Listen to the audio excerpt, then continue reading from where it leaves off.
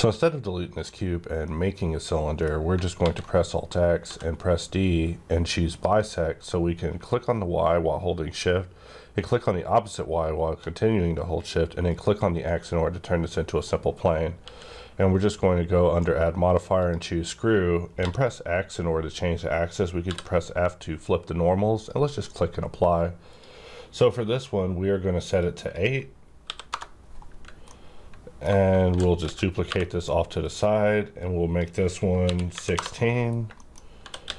And we'll duplicate it off to the side and make this one 24.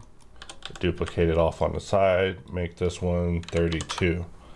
And so now we have these cylinders of varying size. If we press Alt V and look at the wireframe, they all have these nasty poles on top, which I don't really care for, so let's just select them all and add a decimate modifier to just do a planar dissolve. And they're still non-destructive, but they at least look like generic Blender cylinders. So from here, I'm just going to look at it from the side, select everything, with one of them being my active selection, and we could just start Boxcutter, and I'm just going to draw a box, and we are going to press X twice to jump over to intersect, which I never talk about, and we just press spacebar and we perform that operation. So you see how all of these have a nasty little line in the center? We can get rid of that by just deleting the primary edge that's on all of these. We probably should have did it to begin with, but I'm just selecting them, tabbing into edit mode, and just deleting the edges. So we have these cylinders of various resolutions, and now from here we can just Control A, visual geometry to mesh,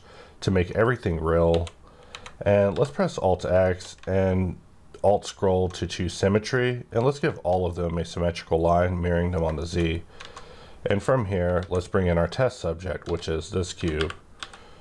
We want to make this cube connect with every one of these surfaces on a different resolution. I was playing with this earlier and I was like, you know, this is a pretty good example to show a couple of very basic hops tools, but also show some fundamentals of subdivision, why just life's too short to be dealing with 8. So I'm going to Shift D, duplicate this, right click to cancel, which places it here. We can select this shape and go under mesh tools, and we just choose reset axis. I'll press Y, which will set this object to this object's Y axis. We'll Shift D, duplicate, and we'll do it again, going under reset axis, pressing Y, Shift D, select this one, reset axis. We want to set this one to the Y. And so now all of these have their shapes that we're going to be dealing with today, and all the modifiers are applied to, which simplifies things. So let's first deal with this one. If we want to make life easier for ourselves, we could actually grab this edge and Control B, bevel it, and roll an additional edge in between just to give ourselves proper boundaries, saving us from having to do that after we select both of these and give it a union. Also, our edge didn't appear to connect all the way around to the other side. Let's try that again. Let's Shift N to make sure our normals are going the right way. And now we can select both of these and union them together. So with this shape, let's try solving this for subdivision. I'm going to just select these two, press J to form their connection. We use Mesh Machine to mirror to the other side. And you know me and dealing with subdivision, when it comes to a big n-gon like this, our best bet is to select the boundaries via select loops, boundary loop, and just going under mark and pressing B to add a spacer, make sure you're in select. And now this shape is ready for a level of subdivision. So we start taking it through the levels. Let's remove auto smooth. And this is what we're looking at so far. So we're also going to call this Topo Study Cylinders and just save that just in case it crashes. I am using 3.0 right now. And this is basically our result. We also can add an edge in the middle, form this connection, remirror using Mesh Machine because old habits. And let's duplicate this and bring this up. We also want to turn off subdivision in edit mode, but let's say we wanted this to be a little bit tighter. The one thing you might have noticed me doing lately is just basically beveling to space things out and then forming connections around junction points that are possibly questionable relationships with junction areas is kind of, I guess, a simple way to put it. But something like this I consider completely experimental, and if we mirror that to the other side and we tab out of edit mode, we see that this isn't going to work out for us. But let's continue by also doing the same thing to this side, just kind of giving it a slightly more experimental edge flow just to try to see if we can force this to work. So we'll just mirror to the other side, grab these two and join. And this is me trying to topologically solve this area, you know, be smart with it and give it a alternative solution. And even if I try to keep all quad rules, it's going to become a game of me sliding edges and moving things around in order to get control. And this is where, you know, sub D really comes off looking like a bit of a nuisance in action, because this sort of control just isn't ideal whenever it comes to this. So another question I always get is, why not crease? Why not use crease? Well, you know, let's find out. Let's select these and let's just mark them sharp. Let's select these faces, select the boundary, let's mark them sharp. So we get something like that. And that's almost fine. If we press Alt V and we turn off the wireframe, having it suddenly dip in this area just isn't going to be optimal. It just is eating away at the curvature in a terrible way. So even if we were to crease the sticks that start this whole connection, we see that we're getting something like that, which still I personally feel is not the best result. It just visually doesn't work out for me. And we could try sharpening that, and we see that we're just really exponentially adding to the frustration that's going to be caused with the surface. We could try sliding things around to relax the tension, but we're also sacrificing the very form of the area itself. So we could try moving some geometry out, and it really becomes a battle with these lower resolutions in order to make it work. And sometimes you can get it to work, but is this fight truly worth it? Is it worth it to go through all this? I mean, that's the point of these videos, is this worth it? Maybe it is. I'm not saying it is or isn't, but just to present the question. So I can tell you right now, this is not worth it. I have things to do, and I'm never going to get to lunch fighting with that on 8 just because I want it to work out with Catmull Clark subdivision that came out like 50 years ago. No thank you. So let's move on to the next piece, and let's also recalc the normals. We're probably going to need to recalc the normals on all of them because we start getting weird when we delete that edge. And we see that this isn't the most fluid connection, but it's going to work and it's going to be to our benefit. So union, and we convert this to mesh. And because our bevel's already sullied, meaning that the settings have changed from the default, we can just bevel that, it's fine. Just a little perimeter protection will allow you to survive a little bit of subdivision, even if you're dealing with n-gons. And so, like I said, because these are almost there, we have a little bit extra control happening with our capabilities with reconstructing this area. Also, I'm not about to do that again. What am I doing? Crazy business. So now we've actually done it on something that is 16. And we convert this to subdivision, remove auto smooth. And we see that, you know, it's a little closer. We have a little bit more control. I mean, if this is the shape that you're going for, congratulations, it's a boy. You're successful. But really, we want to try to control the box shape. And so even at this resolution, while this is a little bit more optimal for our needs because we have double reinforcements happening on the edges, maybe I want triple reinforcements. And we could do something like this, but really it's starting to get a little excessive. I mean, let's grab this area and just relax it. And same thing with this, we're just deselecting our critical area and relaxing everything that's happening.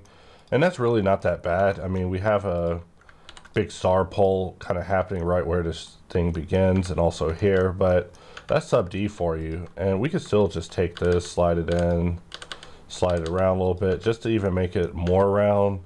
And then if we wanted to really relax this area, all we have to do is just slide this geometry away. So when you're dealing with subdivision at simplest form, the rules change a little bit, where simplicity is almost beneficial because it feels like nerd pass whenever you're dealing with it on this level of intimacy. But for me, I'm beyond intimacy when it comes to subdivision. I just want to survive. I want to make it to the end of the goal. So maybe something like that is a little bit better. We've finessed it quite a bit and relaxed it and really fought for retainment. But the thing is we can't add any more reinforcement because this is going to change the silhouette of our cylinder. So this isn't a bad solution. So comparing at least 8 to 16, or what is this, 8 to 24 to 30, let's see, what was it, 8? There's one easy way to find out. We'll grab this shape, we'll resymmetrize it, and let's just grab this loop, turn on our statistics, and we see that this is a 16. So we should at least label these, because remembering and forgetting, that's going to get old. So 8. And we also see that the wireframe for the text is showing. So we could get in and add a decimate to that of a planar, and at least then we can still look at wireframe in the lazy way that we're doing, just through viewport display instead of dealing with it on a per object level. So this one is a 16. This one is a 24. Do I need to double check myself? Maybe. But I'm just going to trust myself with going with these numbers. So now let's talk about solving big 24. We looked at 8, we looked at 16, and we didn't have to go through that many iterations of 16 to get to an acceptable resolution. So let's start out recalculating our normals. Let's bevel, just to help ourselves out. You know, not everything has to be a difficult solve discussion. And even though I'm using exact is doing all right today in this particular moment, but I'm telling you, you gotta keep your eye on exact. That thing will open a can of who's your daddy on you with some really crazy geo that just is crazy to solve. So this is our solution so far. And so let's transition to subdivision, and we see that the top and bottoms are lost without us protecting the boundary loop. Thank you, solid bevel. And so now we're looking at 24, and 24 is actually looking so good that I'm out of here. You know, once you start adding more resolution to these round areas, you're really overriding the rules of subdivision. And that's really the hack that I've been using on all of these models lately, is just hacking it. Like subdivision, just make it look smooth at the end, but I'm going to overwhelm you with geometry to basically force a solution that I want, instead of letting myself be at the mercy of you and your poles whenever I try to be sparse but intricate. That's a little freestyle poetry about subdivision. But we look at these two, and if we turn off wireframe, to me, I see an immense visual difference between the two as far as getting a particular result and having the least amount of distortion happening with the surface. But sometimes this is what you want.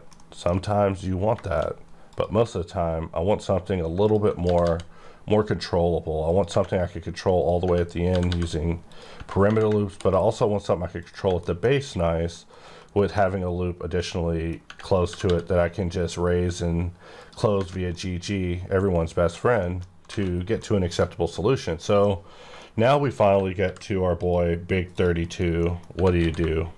So with this one, we're just going to calc the normals with shift N, and I'm just going to grab this and do the same old, and we see that with every solution it gets just a little bit tighter, but it also mitigates the amount of damage. Like, I should take one face of the 8, one face of each of these, and we just talk about the amount of surface distortion versus topological solving that has to be done for such a curved giant quad. And really that should bring the point home as well. But all this stuff I'm talking about is Blender 101 stuff. So all of this content, I feel, is Blender 101 stuff. Like, I'm just really going over some fundamentals with you guys, especially to give new customers a chance to have a good what am I doing? Mirror this to the other side. Thank you, Mesh Machine. Uh-oh, I might become addicted to Mesh Machine's mirror. I mean, ours is still perfectly fine, but I don't know, it's still pretty good. Maybe I don't want a complex mirror in edit mode all the time. So if we take this into subdivision, we see that we're really tight because we're with a 32 and we're right near the boundary of the edge, and the solution is just crazy to me because we have so much control. So I'm going to slide this all the way in and then press G and move it back linearly, so that way we can get something like that, which that's what I want. I want that level of control. And how much additional control do I have? Well, tons. My background just changed, causes my computer to lag sometimes. Let's control click to grab all the way to the other side, and we just slide this over and never look at subdivision in edit mode. Every time it just gets in my way, just makes me mad. You know, just, it's not a rule of Blender, just my rule. Just get subdivision out of the way. In edit mode, nah. You want to get in there and deal with the truth of your geometry. And so while I'm relaxing the solution just by sliding things around, I'm able to get a pretty big curvature happening for these transitions whenever it comes, and we're not seeing too much dimpling with the areas of transition. So if we press Alt V and we look at our wireframe, you know, all these junction areas are always going to result in a pull. But with subdivision, there's definitely this gate that I imagine in my head of how much control you can have with a pull and how bad it can be as far as detrimental to the model based on the surrounding density of geometry. So this video hopefully should give some insight as to why you'll never see me really mess with 8-round cylinders. I mean, I guess I would if I was using a computer built in 1983, but really in today's age, we can get away with 32-round cylinders, even higher. I mean, there's mad lads out there requesting being able to insert 128-round cylinders. So really this is child's play, but just another video just kind of on some of the fundamental topics of subdivision and why I choose the particular circles I do. Also, 32-round cylinders are the default in Boxcutter. So whenever I use them all the time, I feel that I'm showing how you could use basically the default Boxcutter system to get to a satisfactory result.